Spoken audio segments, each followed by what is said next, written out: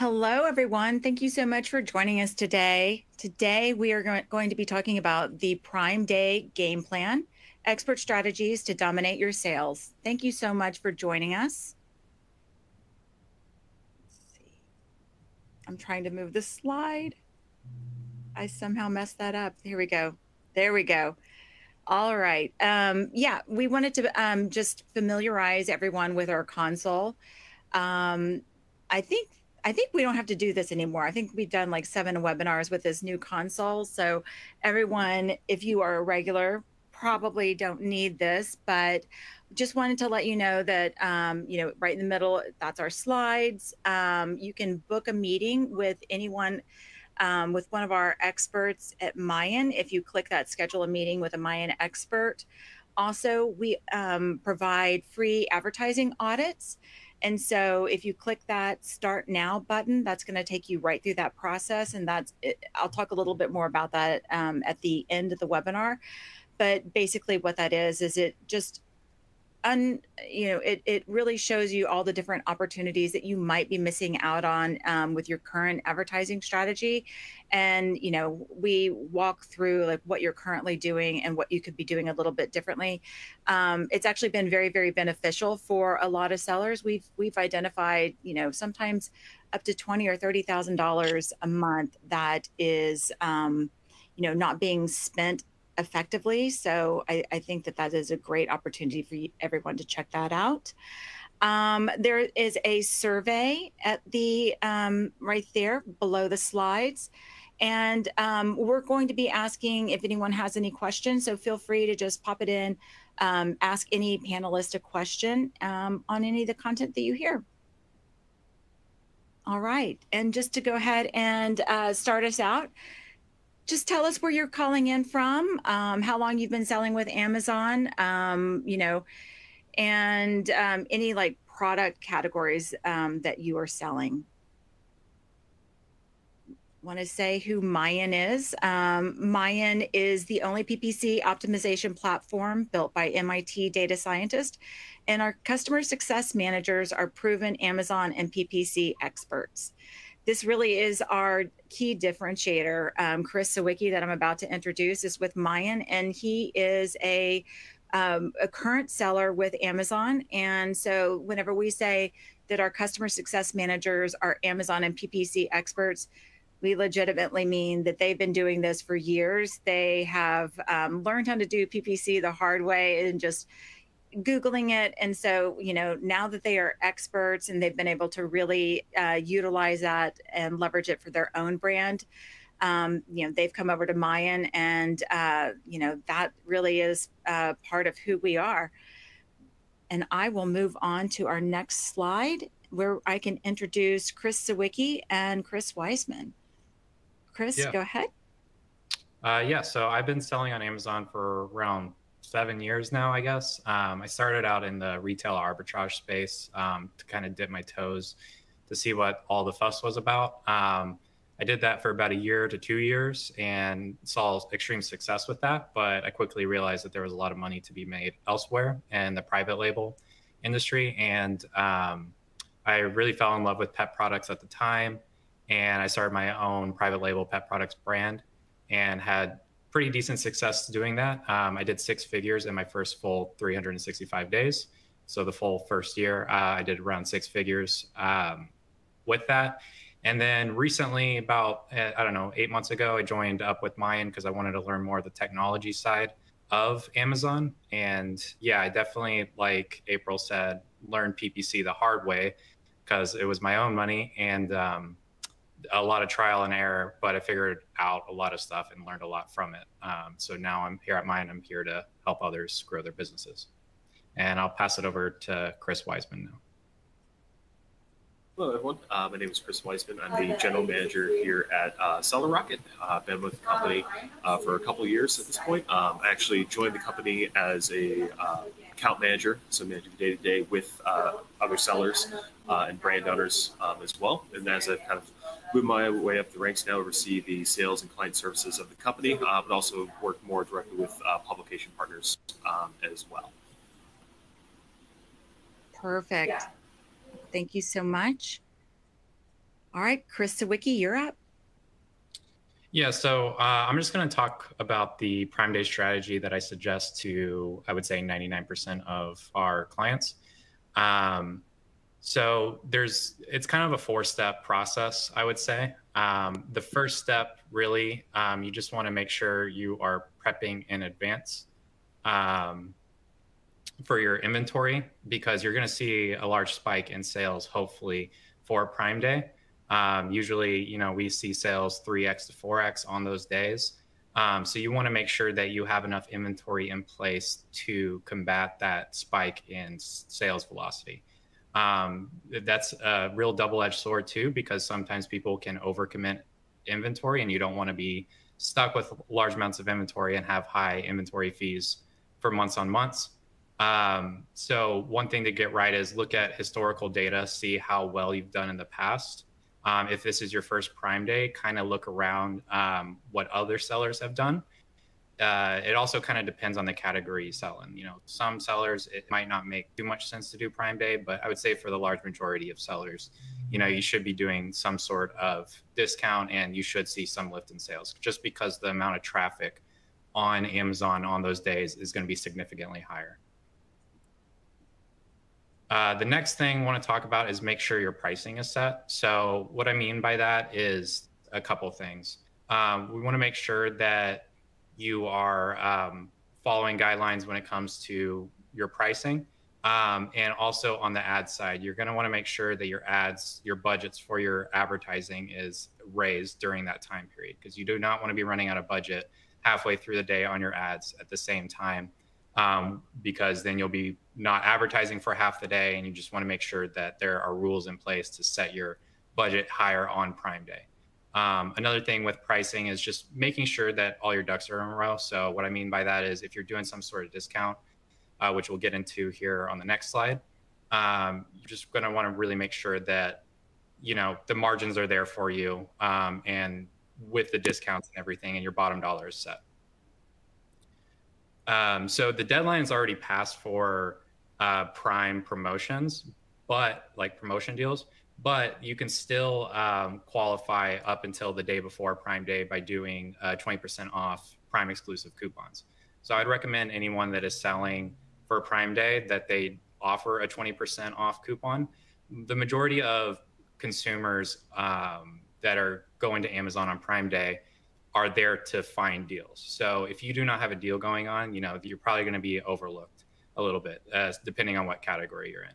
So what I would recommend is you setting a 20% off coupon for the Prime Day and the few days of Prime Day, so you can drive extra sales to your listing. And if obviously it's going to dip into your margins, but it will really help your sales rank in the long term, because if all your competition is also doing 20% off and you are not doing it, then they're just going to run right past you when it comes to ranking and sales velocity. So we'll definitely want to make sure that you set some sort of discount, if possible, for your products before Prime Day. You can set up the coupons as soon as the day before. So definitely do that. And this is just a comparison of a client that didn't do Prime Day one year, and then the next year they did do Prime Day. What I mean by that is they offered a discount during that period, and then prior they didn't. So as you saw, there was a 1% increase in sales growth on the first day of Prime Day when they didn't do a discount, and 3% the next day. The next year they ended up doing discounts because we heavily encouraged them to do such. And we saw a 277% increase in sales on the first day and 200% increase on the second day, 206%, I should say. So definitely, the studies have shown that having some sort of discount really does help.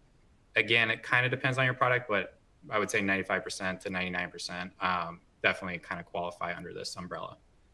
And with that, another thing I just want to talk on real quick is kind of back to the inventory part. If you are able to fulfill items yourself, I would highly recommend that you have an FBM listing just in case you run out of inventory.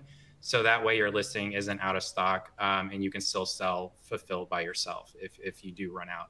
It's a good way to make sure that you still have inventory, or you're still selling, I should say, to make sure that you don't run out of inventory and then you're out of stock, and then all your competition kind of walks right by you. And then step 4 is you're going to want to drive external traffic to your store. You can do this by a variety of ways. You can have blog posts, you can have social media marketing, you can have Google PPC. Definitely want to be really advertising that you are offering a Prime exclusive discount anywhere possible. It drives traffic into your store.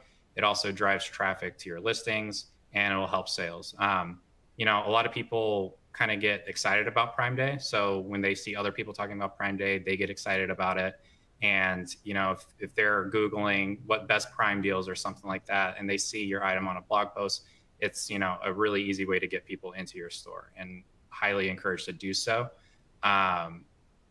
So just to recap real quick, we'll want to make sure that you have deals available for your consumers. So a 20% off discount is typically a good starting point, I should say. And then you're going to want to definitely make sure your ads are up and running and that they stay in budget throughout the whole day. You can set budget rules to make sure if there is a high volume of clicks that you stay in budget throughout the day. Highly recommend doing that, because you do not want to be running out of budget at noon or anything like that and not see as many sales as you could have. So plan that in advance. Same thing with the inventory. You want to make sure that you have enough inventory to cover the spike in sales, but not too much inventory that you're stuck with months and months of inventory, and then you're paying extra to store it. Again, a good way around that is the FBM method, where you just have an FBM listing behind you just in case you do run out. However, I would highly recommend that you have the FBA inventory in there instead of just relying on that. And then the last thing is just make sure you're considering your product's margins to determine if the 20% discount can be used or not. It's really down to how well your margins are on that, but you're going to see a large volume in sales if you do participate in that, so it's highly recommended. And then gonna pass it over to Kris Weissman. Real quick, Hello, I'm just everyone. going to hop in there if that's okay. We've got one question for you, Kris Sawicki. What do you mean by a few days of Prime Day? Are sales stronger than usual for the week leading up to and the week after Prime Day? That's a good point. I would have to look into the historical data on that. But what I mean by the few days of Prime Day is Prime Day usually lasts for 2 days instead of just 1 day. We've seen it last year as well. So that's what I mean by the multiple days there. Leading up to it, it depends, I guess, on the consumers. If they're aware about it, they're definitely going to wait for Prime Day to buy something that they're waiting on, especially bigger purchases or purchases that are home and good, depending on the category. You might see sales slow down right before it and then, increase exponentially the days of. And then the days after, maybe it'll slow back down again. But overall, we don't see too much of a dip right before or after. Perfect. Thank you. Kris Weissman, we can move on to you. Let me go ahead and... Yeah, sure. There you Absolutely. Thank you. Thank you, everyone. And thank you for having me on the webinar here. So I'm talking about some Prime Day exclusive things. So my name is Kris Weissman, as I mentioned, General Manager over at Sawicki.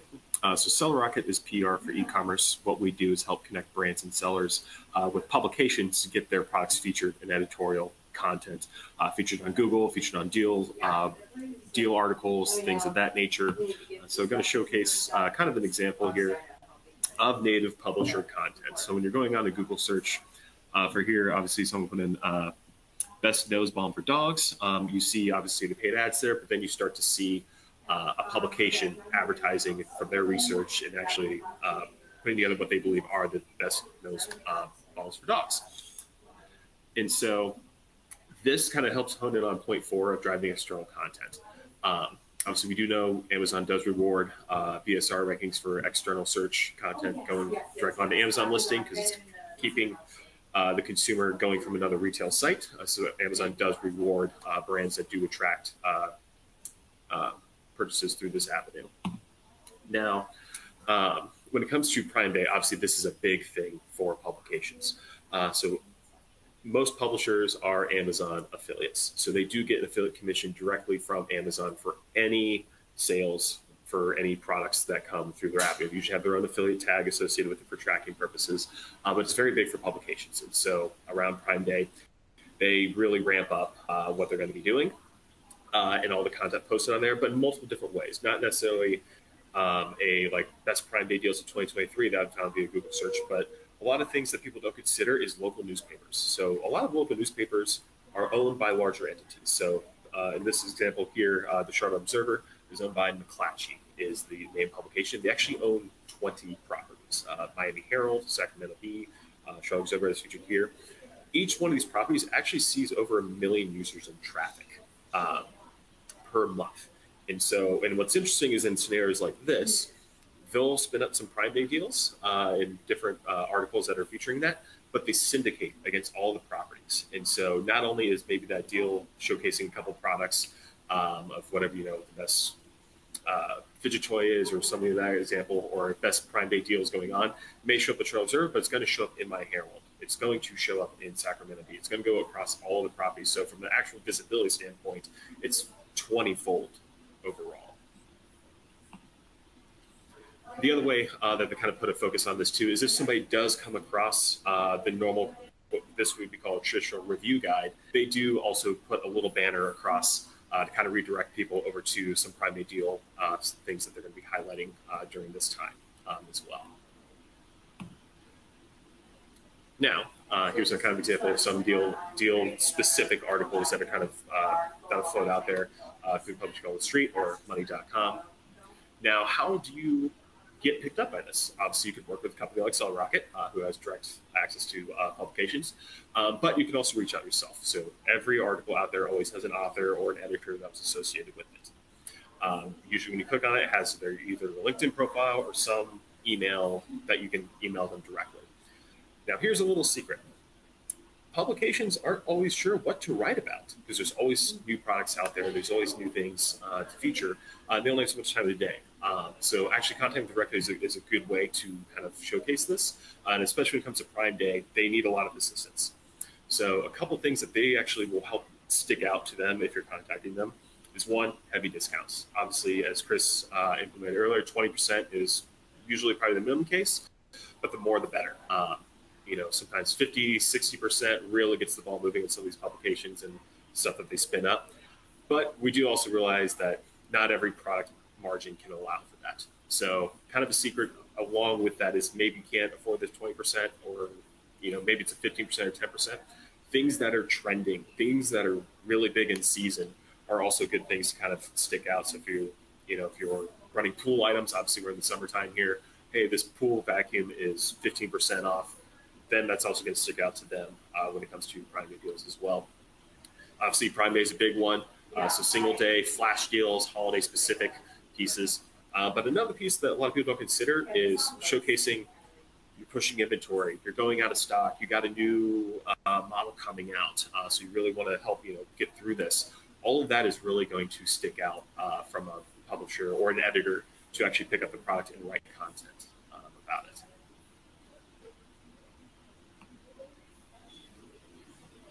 Perfect. Thank you so much, Kris's. It is funny to have two Kris's on a webinar. No one knows who I'm talking to.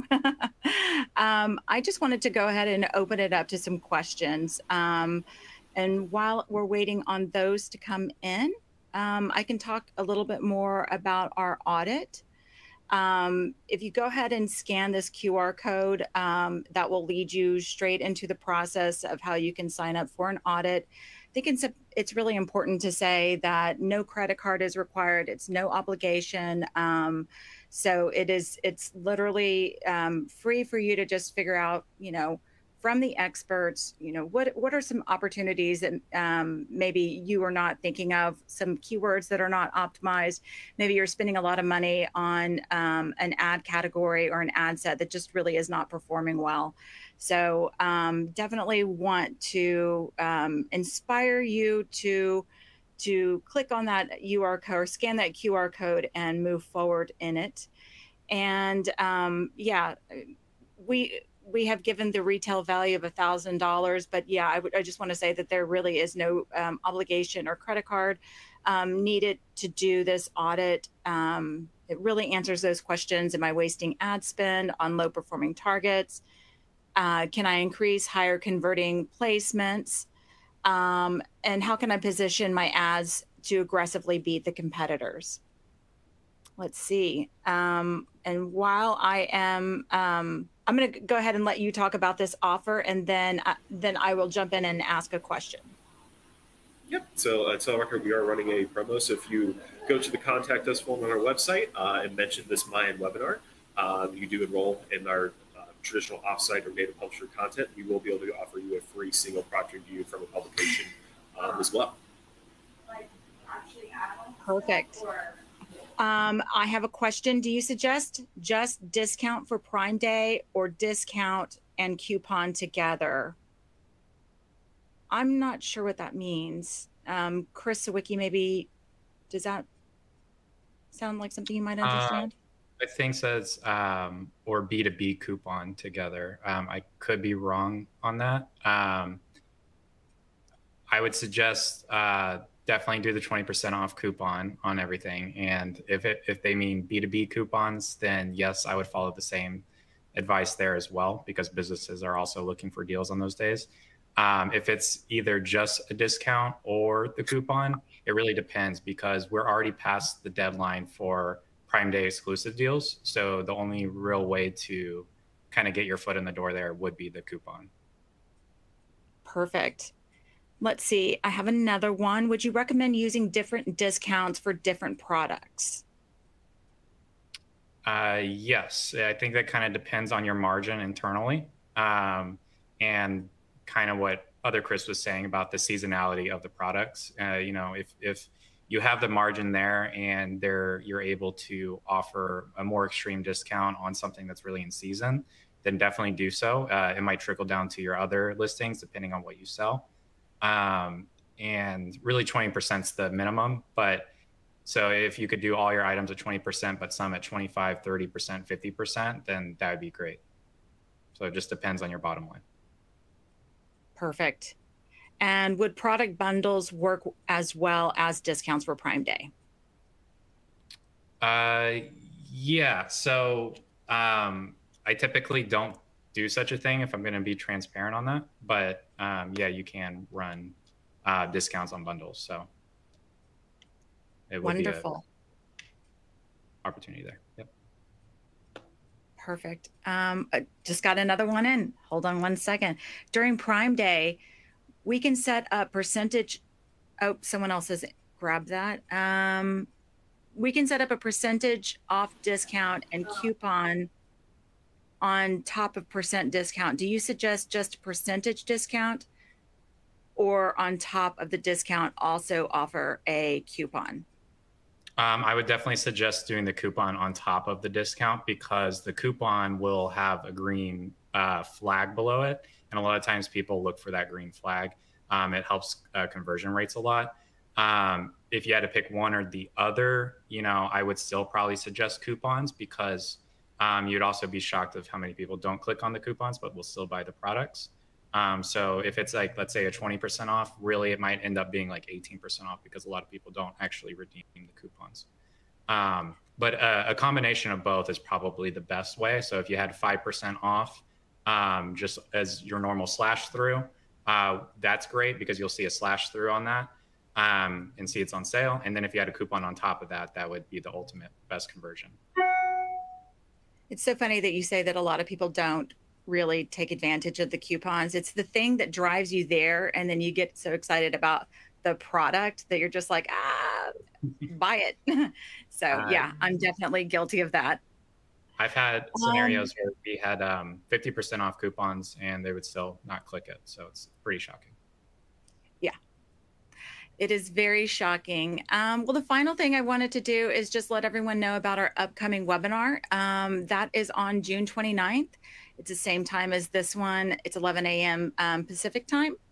That's not Is that true? I think that is right. Yeah, we had to make it a little bit later. So it's an hour later than this one.